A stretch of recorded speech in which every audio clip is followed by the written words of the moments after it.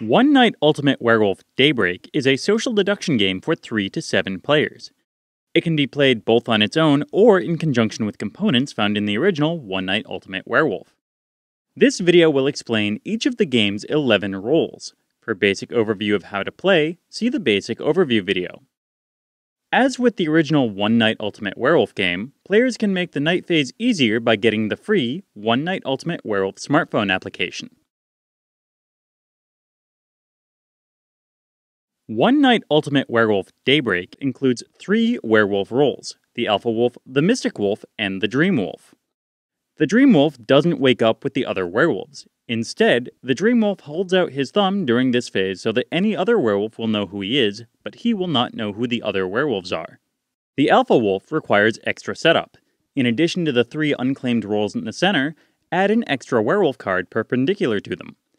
After the werewolf phase, the Alpha Wolf wakes a second time. Then he switches the unclaimed werewolf card with another player's card. When the Mystic Wolf wakes, she looks at one other player's card.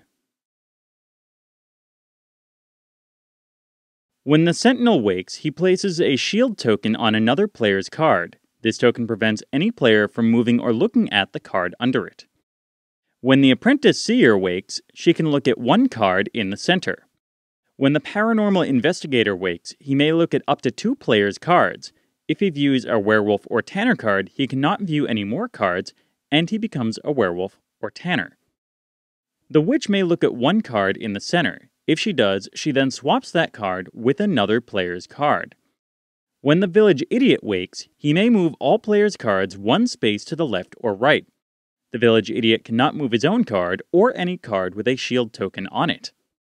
The Revealer turns over one player's card. If the card is a Werewolf or a Tanner, the Revealer must turn the card face down again. If it is not, the card remains revealed during the day phase. The Bodyguard doesn't wake during the night. Instead, whichever player the Bodyguard points to during the vote cannot be killed.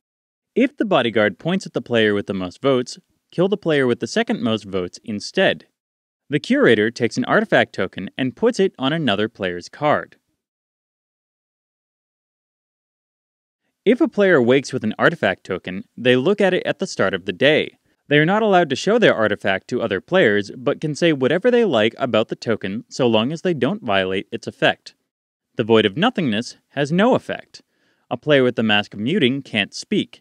They are still allowed to gesture or use other means of communication. A player with the Shroud of Shame must turn away from the table. A player who finds the Claw of the Werewolf becomes a werewolf. A player who finds the Brand of the Villager becomes a villager, and a player who finds the Cudgel of the Tanner becomes a Tanner.